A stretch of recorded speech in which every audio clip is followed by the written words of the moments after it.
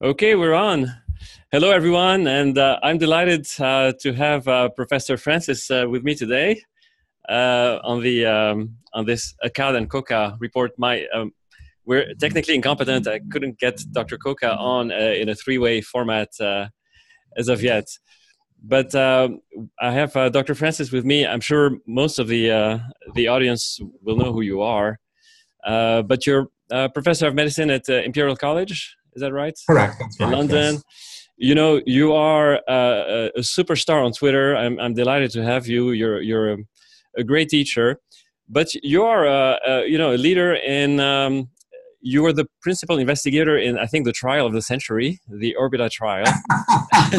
Where were you? We should have given you as a reviewer when we applied for funding. Yes, I know. We'll talk about that after this. But at any rate, we had a little conversation on Twitter about EBM, and I've been a long time critic of EBM.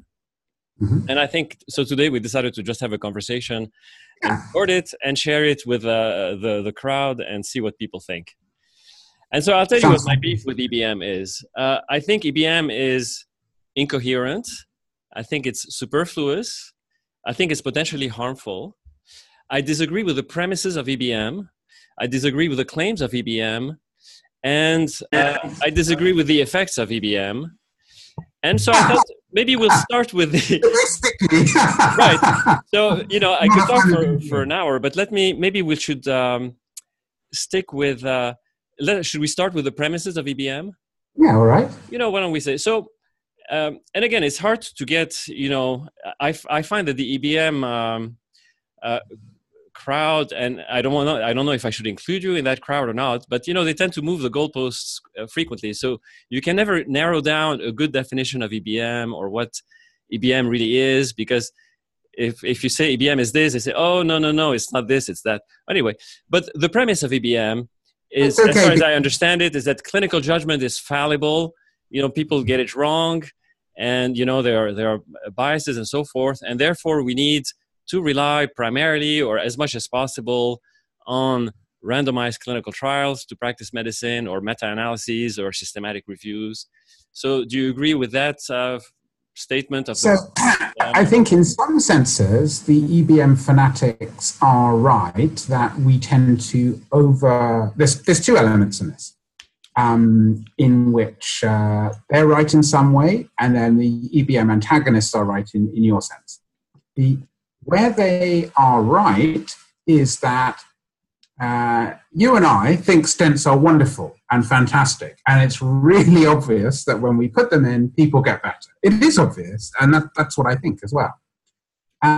But partly because we've got into the habit of being taught that way, partly because we spin things when we talk to our patients, and partly because the other people we speak to are people like ourselves who believe in what we're doing, we end up overestimating our ability to diagnose things and overestimating our ability to treat things. So in that sense, the EBM people are right that it is important to get some kind of confirmation outside personal experience. On the other hand, I think it's wrong to say we can only practice within the bounds of EBM. So I tend to think of it like if I've invited a workman in fact, today I had my washing machine replaced in my flat. And the workman came and he opened up all his tools. And I was looking at them and I said, well, I wonder if this spanner here is licensed for use in this Zanussi clothes washing machine. And I thought, probably not. But has someone ever tested it worked on this model? Probably not. But it probably has worked on something. May not have to be a washing machine, could be a car or a trailer, it could be anything. So the tool has actually worked on some task in the past. And I'm willing to extend it to say, okay, go ahead and bring it. But if he brings a spanner made out of chocolate and says, oh, this is really good, it's the latest stuff, I saw it at TCT, there was a sponsored symposium from the chocolate manufacturer, tasty chocolate. Well, and he says, I'm going to use it. I said, have you ever used it on, has anyone ever documented that it actually unscrews the bolt? And he goes, no, but it should do because it's so tasty. That's the problem. That's what we're trying to break with EBM. Yeah, but I mean, do you actually need a clinical trial to reject the chocolate wrench? In the case that the danger isn't chocolate wrenches because they are silly. The danger is things that sound sensible, because all the damaging things we've done in medicine are stuff that sound sensible. Because if they didn't sound sensible, we wouldn't do them. Okay, I agree, but I disagree that in the cause, when you say we love stents, we tend. So I think I agree with you that there's overuse of things and practices that are perpetrated and perpetuated without good evidence. But I think we're missing the point. The reason stents are overused is not for lack of randomized trials about stents. The reason our stents are overused is because there are incentives for doctors to use them. And if these incentives were not in place, then the doctors would be more circumspect and in using them. They were more accountable. But there are a lot of systematic problems that have nothing to do with knowledge or clinical judgment, that have everything to do with incentives, lack of accountability, and so forth. And I don't see EBM being a remedy to that. And in fact, EBM can go in the opposite direction and put medicals on doctors and prevent them from using their judgment in certain circumstances when they ought to. That is true. And you're right that if we think EBM on its own will fix the problem, it won't. Because as you see, if a whole load of trials show something, people just carry on doing it because they say, well, those people were doing it in a stupid way. Right, correct. So it's not a cure, but it's one part of the cure. So the other part is to not pay people, not incentivize people to make one decision other than the other. Because I think it's not that people are bad. I think it is they have bad incentives. So here in the UK, when Rasha goes and presents Orbiter around other centres in the UK, the people sitting around go, oh, that's interesting. So it's only this small effect and not that. I didn't realise. And then they start talking about why it might be. They don't get angry. They don't say, you shouldn't have done that, because it doesn't matter to us financially. So we have all these patients and we have essentially a limited amount of resources because that's how much tax people will pay. And every time we do one thing, there is, in the end, a negative impact on something else that we might want to do. So it's no great loss for us to get an accurate estimate of the effect size of an individual thing. Yeah, but I could see now maybe. I mean, I don't know how it will play out in Britain, but or in the UK, but I could see, maybe the overlords saying, look, Orbita showed that stents are no good, and therefore they should never be used in stable syndromes, and they should be banned, and that's because it's been shown by a clinical trial, and therefore stents. Which, I mean, I think they should be used much, much more rarely than they are right now. I agree with you. But I don't think that they should be banned, or we should say they don't work. I mean, the claims of EBM is that stents don't work in stable syndromes. I mean, you hear that. That gets and maybe you're very nuanced. So I get but EBM, there's an M in it, medicine. So evidence-based medicine. So it's a practice. You need to practice according to the evidence. So if you're gonna, if that's the claim of EBM, then really we should stop using stents in stable syndromes altogether. And if you say EBM is not the whole story, it's only a part of the story, then you leave the door open to judgments coming in, right? So you defeat the purpose of creating something called EBM, because how are we going to decide when to use EBM and when not to use EBM? It's on the basis of judgment and experience. And so then why bring in EBM to begin with? Yes. So the problem I foresee, sorry, crazy things are happening with my screen here. So the problem is not that EBM stops you using your judgment. The problem is we have too simplistic a view of what it can do for us. So we kind of expect it to tell us what to do in the case of every patient. And the classic example is FFR. I would read you a section from the book, the Bible of FFR, the Coronary Physiology. Which is now stuck under your computer. Unfortunately, it's under my computer, and I haven't memorized it yet.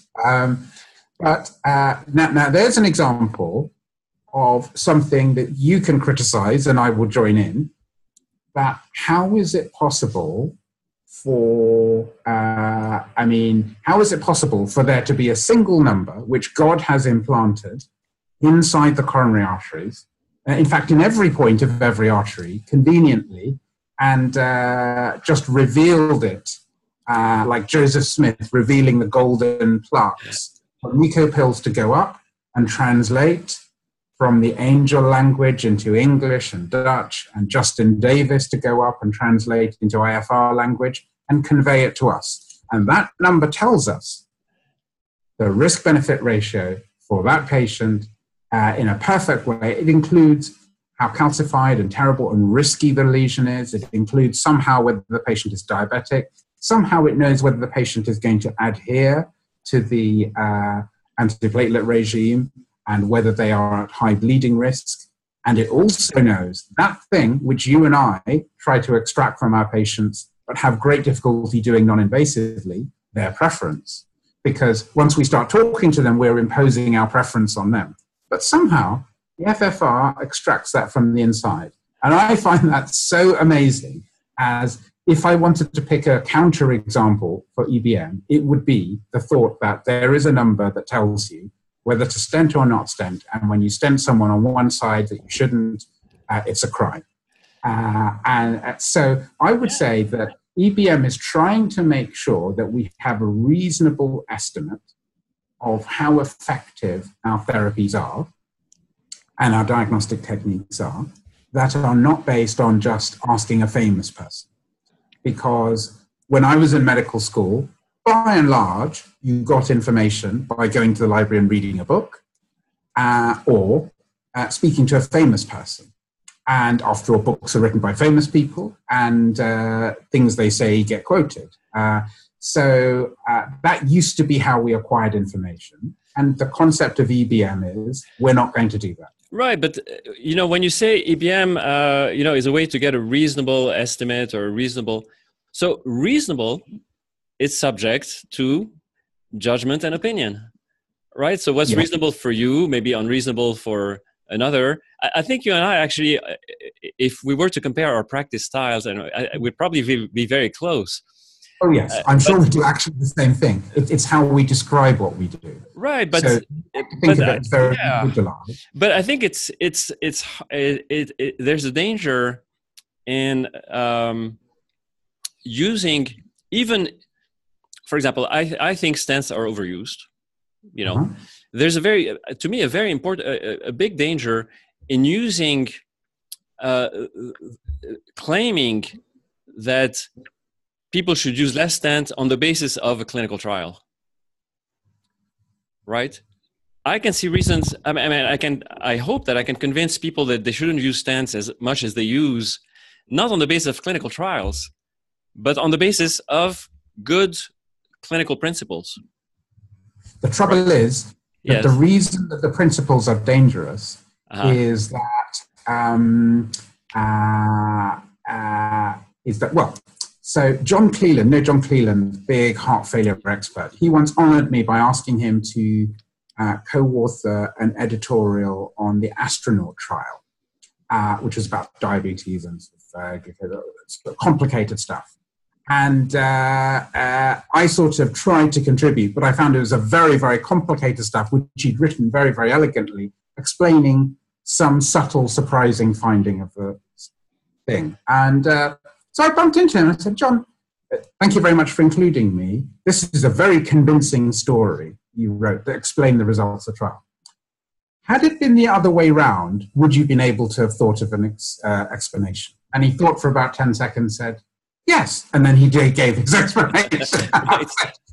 That's the problem. So if the trial never existed, he would have been able to produce an argument either way round, which would have sounded very convincing. It had lots of references and diagrams and those things with arrows going here, there, and everywhere, lots of arrows. And I guess you and I would just have to believe it. And his twin brother could write an equally persuasive story the other way around. But those are not the principles that I'm talking about. Mm-hmm. I'm talking about very simple principles like be careful. You know, if the patient is asymptomatic, you know, it's going to be very hard to improve on an asymptomatic patient. You know, that's sort of an old adage. You know, it's hard to improve on an asymptomatic patient. Right. For prevention. You know, let's stick with the stance. So on the basis of experience, we know that people survive having advanced coronary disease as long as they're stable. You can have triple vessel disease and live 20 years and die of cancer or something else, or, you know. So we know that. Come in with a primary angioplasty. I hope you had a quiet night last night, did you? I did. I think, you know, I told people that, you know, until we have a sham trial of PCI in STEMI, that really we shouldn't, you know, we shouldn't do anything. So the emergency room has been very quiet. They haven't bothered me. They're you know, just giving the STEMI the aspirin. Enrolling for the sham trial of PPCI. Right, yeah. Very wise. Because the reason we know PPCI and fibrinolysis is good is there have been trials which use mortality as endpoints. So when you have something that is there to prevent death, it doesn't matter so much whether it's blinded or not.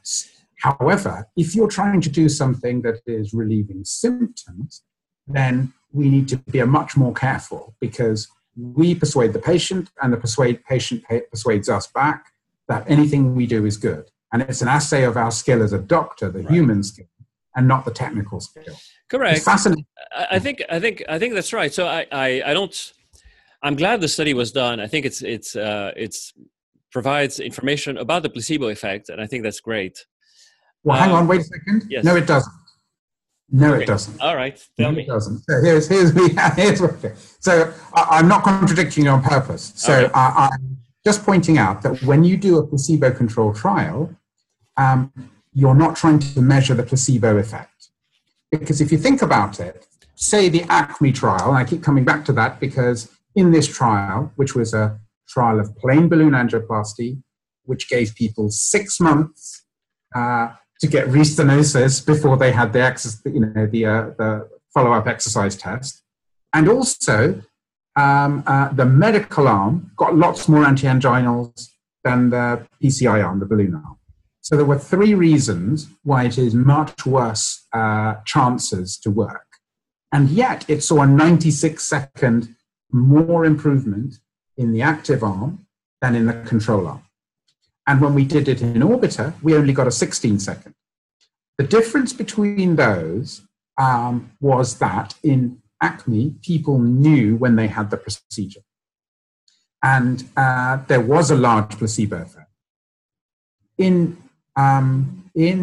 Orbiter, we didn't give people, no patient got the clinical experience of an angioplasty, which is you go into the cath lab, you have all the stuff, you have the drapes, you have the procedure, and then Michel Accad says, look at this, see this little tiny 1 pixel, look, we have to zoom in. It's a high HD screen, and it's just 1 pixel on that, yeah? And now look at it, see? Right. It's like the widest bit of the artery, slightly oversized, but it's the widest part of the artery is this. This is going to be great, you're going to feel fantastic. You may get the odd aches and pains anywhere in your body. It could be in the chest, could be anywhere, but it's nothing to do with your heart. And that is what gave people 80 seconds more than we were able to deliver, because we never did that in Orbiter. We said, okay, you had your procedure. Good news, you didn't die during the procedure. And they go, so what happened? Yeah, don't know. Nobody you can talk to. So all we tested was the biological effect directly through the coronary artery. We couldn't test the effect of having a stent that acts through the brain and the understanding, interpretation of symptoms that we all have such great difficulty with. So if you have someone with coronary disease, if you have someone with chest pain and you know they have a tight lesion, we automatically link the two together, of course. But they may not be related. Right, but let me give you, pertaining to this, two real-life examples. I have two patients, recent in my practice, recent experience. Both of them are, healthy males. One of them is 60, but very youthful looking, 60-year-old, who started having angina, jogging. He loves to jog. It's hilly around here in the Bay Area. He jogs up the mountains, and he started having angina on jogging. I did a treadmill test. No high-risk features. Angina or ST depression, a little bit in stage 3 of the Bruce protocol, and so forth. I have another patient who also has stable exertional angina, 39 years old, and similar sort of low-risk treadmill stress test. I chose to send one to angiogram and PCI, and I chose to treat the other one medically, right? Even though on objectively, they look pretty much the same. But my clinical judgment was that this one patient, the 60-year-old, would do better, would feel better, whatever it is, would do better. I don't know. He may have stent thrombosis, God knows. It's possible. But overall, I thought he would do better and he would accept. And I could sense, I don't know if I had, there was shared medical decision-making, because I don't really believe too much in that concept. I think we influence our patients, and we should. That's also a brilliant point. That's also a brilliant point. So I made the decision for him, because this is what patients come to doctors, for, right? So they wanted to just Google and have a procedure. They would do it. Yeah. So I didn't put the stent myself. I sent him to I don't do this in my private practice. I just sent to an angioplast, to have an angiogram, and he had a mid-LED lesion, and he was stenosed, and now he's back running. The other one I'm treating medically, and his angina is much better. I don't know what will happen to either one of them. Maybe these are wrong decisions. Maybe the guy with the stent is going to have stent thrombosis. Maybe the guy with being managed medically. Who knows? But I think if he has a stent thrombosis, we know that the net effect is neutral. You're perfectly safe on terms of events. Right. There's a little bit of a peri-procedural risk, and if they get past that, there's a slightly better long-term state. Yeah. But for him, if he has a stent thrombosis, he's not going to think that it's neutral. He's going to be... But the point is, let's say that I'm right. Let's say that I did correctly. Let's say that I really, for the guy who got the stent, it was really the best thing to do. And for the guy who was managed medically, it was the best thing for him to get. Let's say that that's the case. I think what I'm concerned is that if we teach or preach EBM the way it's preached, somebody right now will say nobody gets the stent, they all get treated medically, and so forth. And I think we lose. And perhaps, I don't know, maybe the guy who, my 60-year-old, I was concerned that him being on the trails in the hills of San Francisco, he might perhaps push himself a little bit too much, have more ischemia. Who knows? I don't know. I don't have any evidence, but I don't know that there's any trial that would change my decisions here, right? The trials are not going to change my... The vast amount of data that's accumulated so far, and the 5,000 patients in ischemia will add to that, and I suspect is likely to continue the same trend of neutrality, tells you that, yes, you worry about one thing. You worry about an infarct, a natural spontaneous infarct, and on the other hand, you worry about serious complications from the stenting. What the evidence tells us is actually don't worry. So when you say you worry, I say that's actually one thing I don't worry about, because it's about equal. If those vast number of patients, thousands, and with the scheme, I think it's about 8,000 in total once you put them together with the existing ones. If it's about equal, then we need to stop worrying about events in that sense. Death rate is very low and tends to be non-cardiac. And myocardial infarction rates are very low in people who are adherent, the sorts of people in trials. So the question actually is how to advise them. And you're absolutely right. We shouldn't advise them based on evidence-based medicine, because that is only.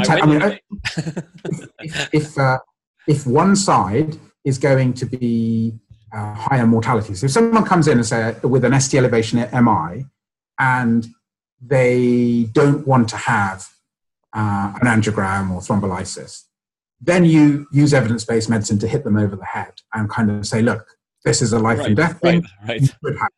So, but when evidence-based medicine gives you the reassurance that events are about equal, then by far the most important thing is the patient's preference, by far.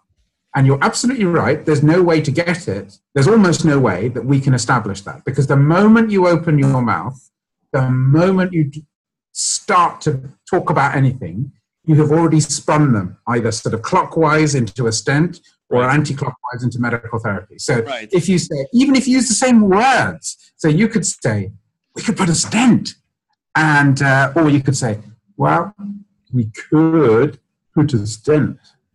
And the same words in a different intonation get them spinning in one way or another. And you made an excellent point that we pretend it's a shared decision-making. But what I think we should be trying to do is assay as early as possible, when they're naive to your opinion, what is their preference? Are they worried about something happening to them because there's something wrong with the heart? Would they feel reassured with a stent? Are they really perturbed, and would they be reassured by having a stent and then being told that of the various pains, the angina has gone away, so don't worry about the remaining pains? Or are they the sort of people, which a lot of people say, well, I'd rather have less than more if it's about even, and I can always come and have it later. Absolutely fine by me as well. But you put your finger on the key point here, which is EBM can't tell you what to do. So the purpose of EBM is to stop us having a blanket policy by Dr. Onsteger et al. I'm not allowed to pick on people by name, by order of Dr. Al-Lami, but you saw on the video how a certain person was very, very motivated to prove the point that death and MI were improved, and he wanted high-quality cardiologists. I felt really bad.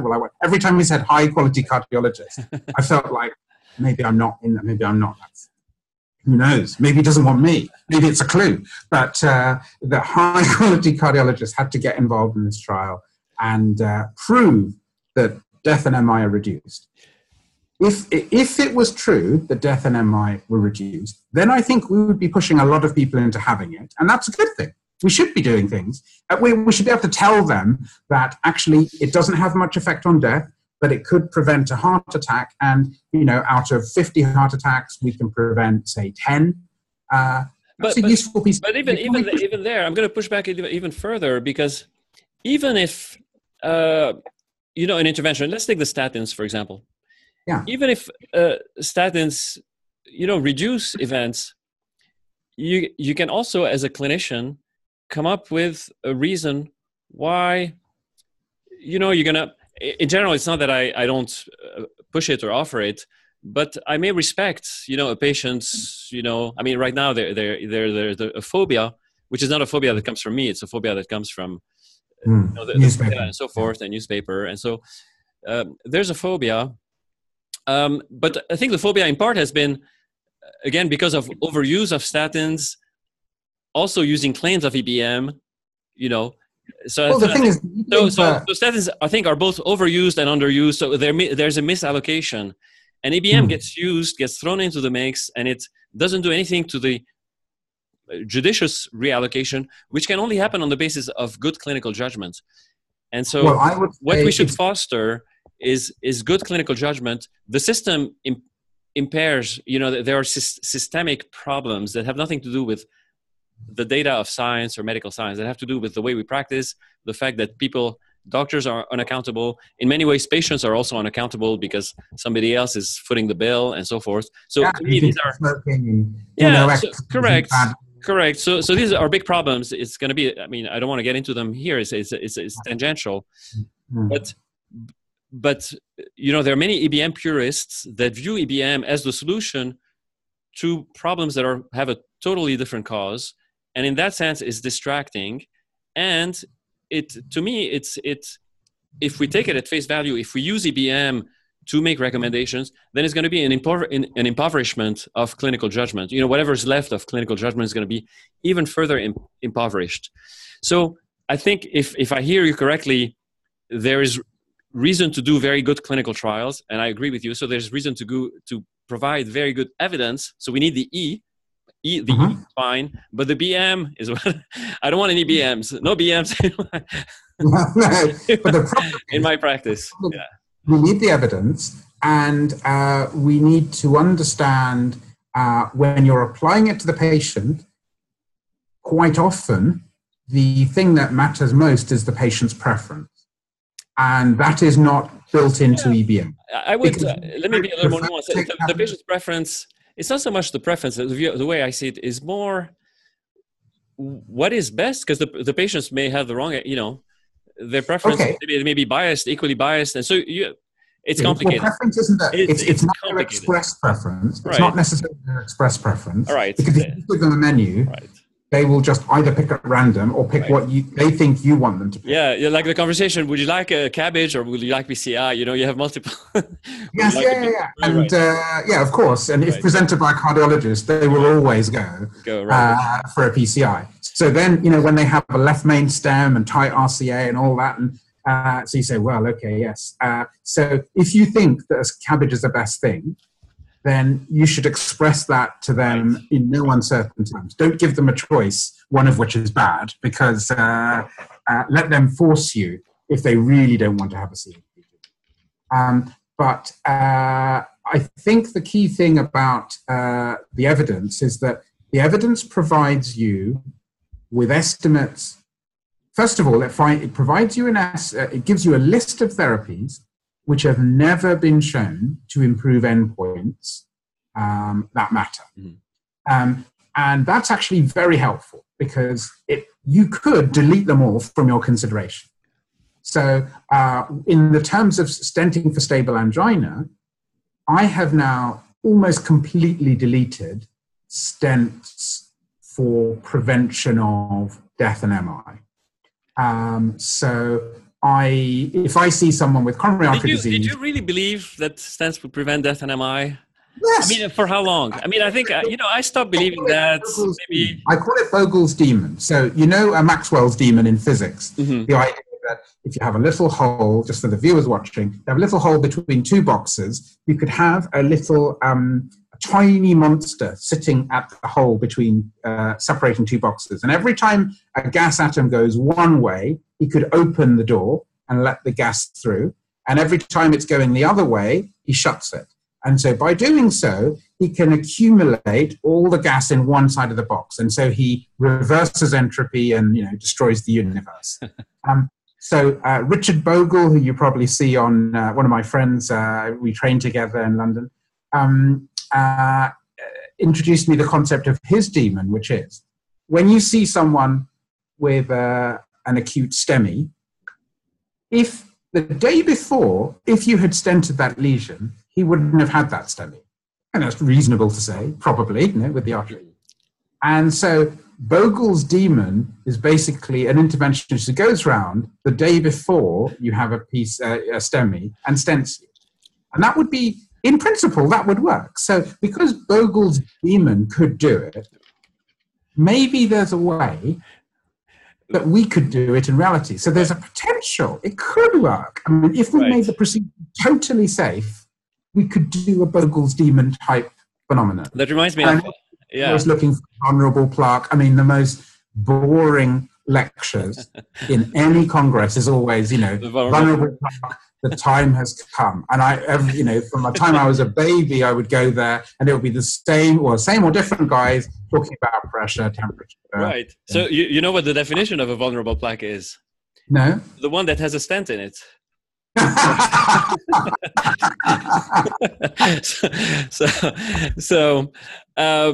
But you bring up I mean, people were talking about vulnerable plaques. Yeah, have been talking about it for 15 years now. Because it's a great story. Yeah, correct. But what I'm saying is that we know that a tight lesion is not the whole story. Yeah. In a way, we've known that for a while, and we've known that we come across people who have had tight lesions, and we discover them completely incidentally, and they probably have had it for years. You do a primary angioplasty, and there's significant lesions elsewhere. How did that happen?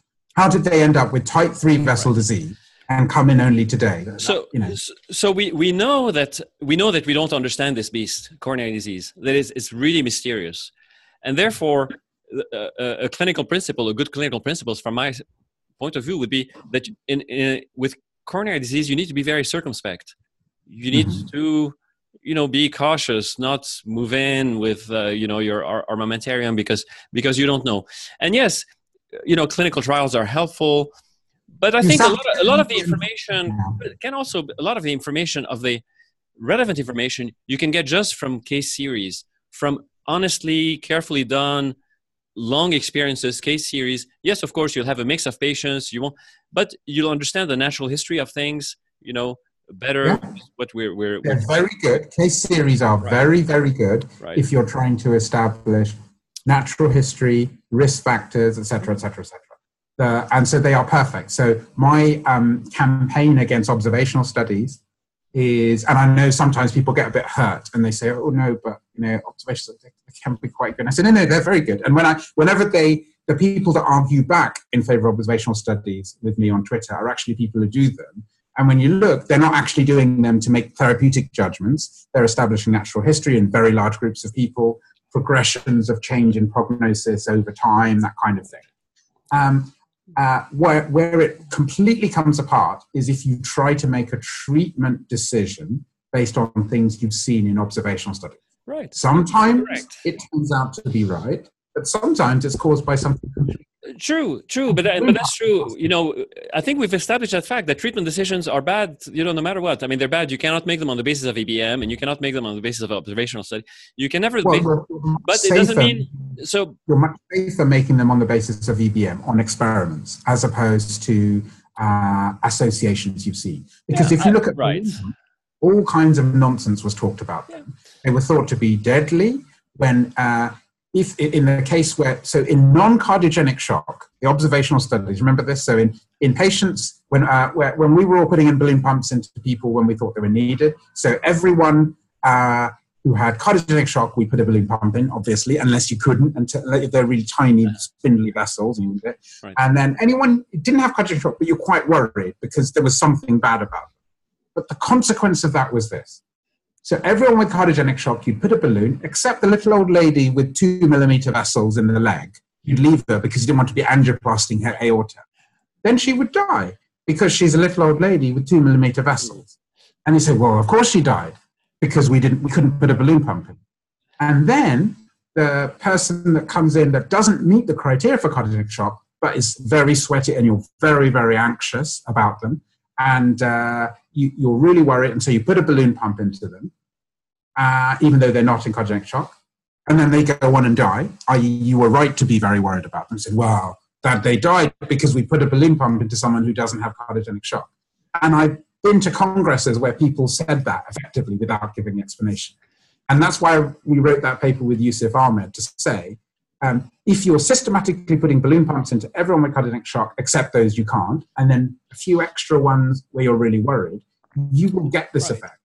But that's why I absolutely refuse to use observational experience to make therapeutic judgment. Correct, but you know from experience that the balloon pump is not the end all be all if you treat enough cardiogenic shock patients, because you put it in many and many end up dying despite your balloon pump, so it's not a lifesaver. So So it's Well, a we little know bit that like from the trial. stent. We know that not from clinical experience. My clinical experience gives me no knowledge on whether No, IAB. I've had patients with the balloon pumps who have gone on to die.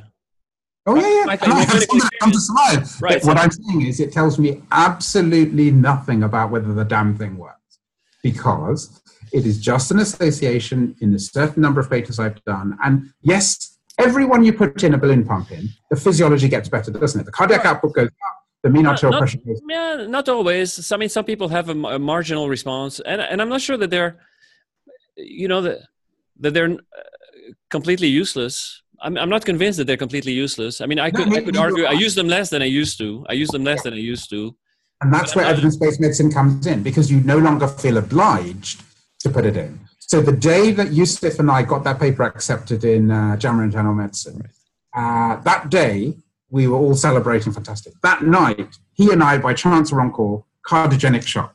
We both looked at each other. We put a balloon pump in because everyone else would put a balloon pump in, and we didn't want to be seen as crazy people. Yeah. So it's one of those things where you now feel a lot more comfortable. You and I could not put a balloon pump in if we wanted to. By act of kind of mental power, we can do it. But you know what? The medical students today are laughing at us. That old guy, he puts in balloon pumps when he sees cardiogenic shock as a matter of routine. I think he probably puts a 4-leaf clover on the patient's head as well. So it's very difficult for us to change our beliefs and behaviors, but the next generation can do it. Right. And they will be evidence-based medicine. They see that thrombolysis is better than nothing. They see that primary angioplasty is better than thrombolysis, and they see that as a good thing that we have contributed. How long did it take you to stop recommending antibiotics for routine prophylaxis with endocarditis with valves? It took you a long time, I bet. But I would never have recommended them in the first place if it wasn't for top-down people telling me that I should give them. Right? Non-evidence-based medicine. Right. Because the very first, exactly. So evidence-based medicine overturned the eminence-based medicine. It makes perfect sense. You see people who have endocarditis on a diseased valve, and yes, they've been to the dentist in the last 6 months, like everyone else on earth. Yeah. And say, oh, wow, it must have been that. It took a long time in this patient. And then when they actually go and study it, they find that when you brush your teeth, it releases more bacteria than when the dentist drills in one point. So you're actually making the case for evidence-based medicine. I don't know. I mean, I think the practice to give antibiotics to everybody was sold to me on the basis of some kind of epidemiologic evidence. So definitely not. I'll dig it up and tweet it, because it was based on it makes sense, and lots of things make sense. It just turns out to be what the actual evidence, the experiments they did, 2 experiments.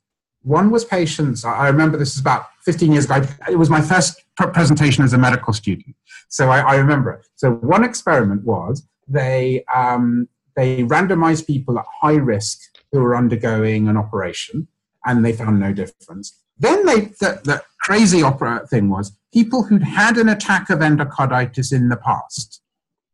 They randomized them to antibiotics or not and found no difference.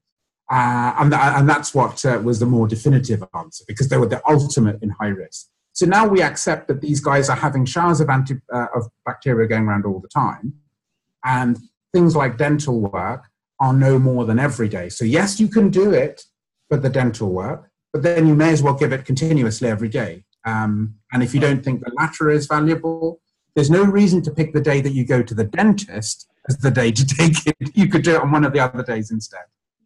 Right. Okay, I can see that. But would if somebody wanted to give antibiotics, I mean, do we? No, I let them. Because you always let them. Because, and if a patient in the past has had it and they say, shall I have it?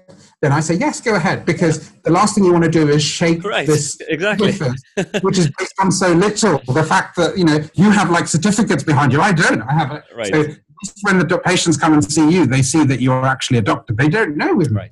And so I don't change my mind. So the evidence is very good. I agree with you. We need evidence, and we need very good evidence and good evidence. But again, it's not evidence-based medicine, meaning it's not going to compel me.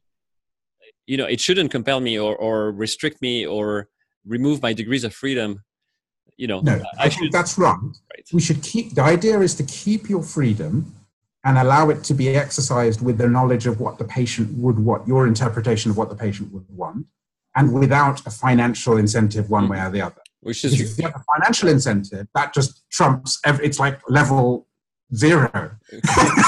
So someone's going to give you money, and then you do that thing. Sorry, that's why people go to work in the morning. Right, but that's the entire system under which we work. And in fact, it's the cause of the problems that I think many EBM purists are trying to remedy with EBM, which I think is sort of displaced. It's a yes, it's not going to fix the, you're absolutely right. If there's a problem of overuse, by the way, I thought are you in Canada or in the States? In the States. Oh, right. I wondered what the hell you were talking about. Because in Canada, it's a bit more like the UK system, isn't it? Yes. There isn't such a strong gradient to overpractice. Yeah. Right. So yes, I think absolutely right, and I think the EBM people, the most prominent EBM people, actually are the Hamilton, Ontario people, the Dave Sackett. And yes, of course, because EBM is very useful for a single payer system. Yes, EBM is very useful, and it's a sort of it's a natural outgrowth from a single payer system.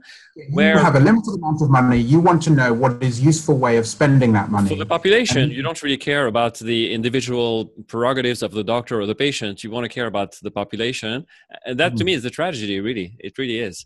It's a tragedy that we try and do the best for the population at large. Yes, if it comes at the expense of the health of the individual patient. Yes, it is, and it doesn't work. We've grown accustomed to that in the UK, though. We've grown accustomed to that. But if there is something fantastic that could cure you as an individual, but it would cause all these people to not get hip replacements, say, then there is a trade-off, and those people may get their hip replacements and you not get a thing that is very expensive. And we've come to terms with that. So several generations of government tried to pretend there was no rationing. But we have correct. But when you say we've come to terms, we've come to accept. Yes, I agree. But whether it actually, I mean, the calculus is the utilitarian calculation is arbitrary. I mean, yes, it's all made up. It's all made up. Yeah. Only death is kind of. I mean, have you ever seen a cost effectiveness analysis saying? No, thanks. So the moment you read a thing saying cost effectiveness analysis of, okay, so it was positive. You can actually cite it in a lecture, knowing it was positive without even reading the title or abstract. Right. But so but EBM plays in the hands of people who do cost effectiveness analysis and who believe in that and so forth. And that's the problem, especially as we become more and more decision making is becoming more and more centralized. It is in the UK to some extent. It is even more in Canada. It is becoming more so in the US, and that. For the future is going to be a big problem. We don't realize it because it's an opportunity cost. The freedom that clinicians have had, even with the bad incentives, to tinker with clinical practice here, and the bad there are clearly bad incentives. So I'm not lauding the US system. I think it's terrible, but nevertheless, there's been a lot of freedom here that has really generated tremendous innovations, whether you like them or not. They've benefited places like the UK and Canada. For example, angioplasty in acute MI was done by Herzl, complete without any evidence base whatsoever. He was a cath cowboy, and he did this, but he really opened the door to doing angioplasties in acute MIs, which is now recognized as the best thing. So he used his freedom, he used his clinical judgment. But right now we're moving with EBM, we're moving to a system where all the fellows, all the trainees are just looking to the guidelines, are just looking to the randomized trials to tell them what to do, and they're told to distrust their judgment, their opinion, and I think that's damaging. So to me, that's the most damaging thing in the long term. And I think I think what we should be I'm glad. I would rather they use the trials than ask the bald guy in the corner, who's their boss, because I think that's a better starting point. Yeah, except that now the bald guy in the corner is preaching the trials. The academia now has become sort of EBM has become the new dogma. So if it was evidence-based medicine before and it had its shortcoming, it's been replaced by a new kind of dogma, which is EBM, and so it's not a terrible thing as long as people are allowed to vary from it, but realize that if you say, right, balloon pumps are neutral, but I think I can select on mortality, but I can select the patients who will really benefit, and that's what I actually believe that. But I actually know it's not true. I'm glad you're saying that. I believe it, but I actually know it's not true. It's like, it's like, but it's not true from your judgment, and maybe you have good clinical judgments in saying that it's not true, but you don't know that it's not true on the basis of clinical trial evidence. For example, if I say, if I have a good emergency room and I'm going to say we're going to use the balloon pump right when they hit the door, in the emergency room, and maybe that will make a difference. I mean, why not? I mean, it could possibly make a difference if you put the balloon pump, right? It could. Yeah, but I would have thought the way they did it in the trial would have worked as well. That's the thing. Right. So the reason I have a feeling that it is beneficial in the patients I personally select. But the trials were pretty, people didn't randomize people who they thought wouldn't benefit. So just like in Orbiter, people now are saying, oh, you randomize people designed to fail. If anyone says design, I'm going to slap them. Who designs a trial to fail? What idiot goes through? And, Rasha wouldn't spend her life doing a trial designed to fail. It was a trial designed to succeed. It just happened to have the effect size was smaller than we thought. In the trials, people recruit people who they think will show a difference between the two arms. Right. And so if they as a group were unable to do it, maybe I think I'm above average, just like I think my partner starts most of the arguments in our household, and that I'm a better than average driver, but probably I'm not. You're not. You're right. You're right. But again, it's a tangent. But in a sane world,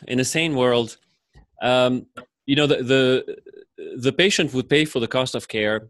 It would be much cheaper, because if they had to pay for the cost of care, things would be cheaper because we would have to. And then you'd be very cautious about using equipment that's expensive, because you take that into account. Yeah, they'd be saying this 256 slice CT you're going to do. What's the lowest number of slices you could do with a 16?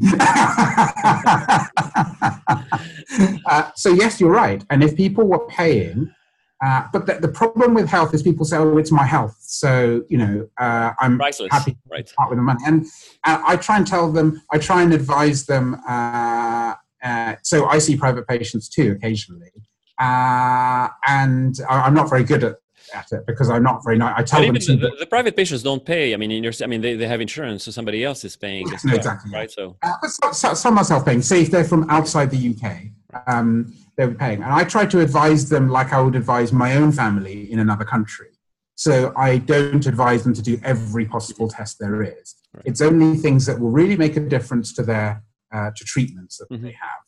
So, for example, if someone is worried about cardiovascular risk and they have a average to high-ish cholesterol, even average cholesterol. So if someone says, I'm really worried, my brother who's about the same age as me has died of a heart attack, I'll give him a statin.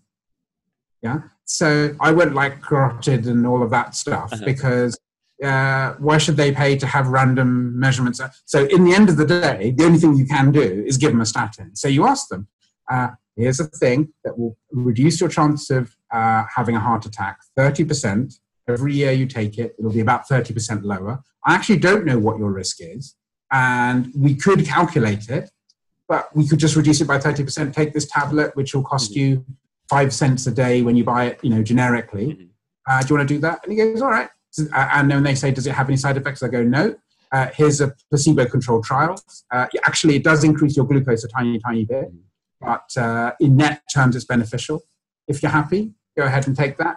You're asymptomatic, you don't need to have any tests. And I kind of feel comfortable. I'm more comfortable giving a statin than giving aspirin. Aspirin makes holes in people. So, right. But the reason I know that is that someone has done the EBM that tells me that all the event rates get a bit less, and there is a reduction in all-cause mortality even in the primary thing. Right. I agree, and it's in the interest of pharma to do these kinds of trials. Yes. And they've done those trials, and I don't think it's a conspiracy because correct. You know how difficult it is to keep anything. I agree. I agree. Well, Professor Francis, shall we wrap it up or? Wrap it up. I think we're actually, in practice, we're doing almost the same things for almost the same reasons. It's how we, you feel negative about EBM because it seems to be constricting your practice. It's its policy implications. I mean, it's being used as a tool to effect social change or policy change or practice change.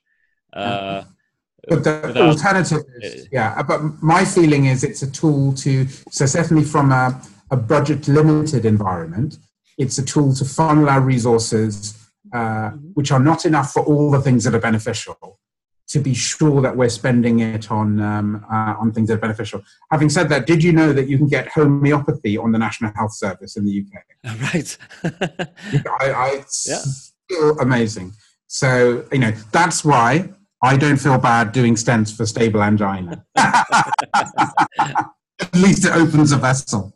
And at least when I give them the faith healing at the end, it is faith healing based on science. And they get the 16 seconds from the stent and the 80 seconds from the Michel Accad level persuasion that they can now feel relaxed and happy. Daryl, it was a pleasure. Great pleasure for me too. Thank you very much. Take care. Have a good Bye.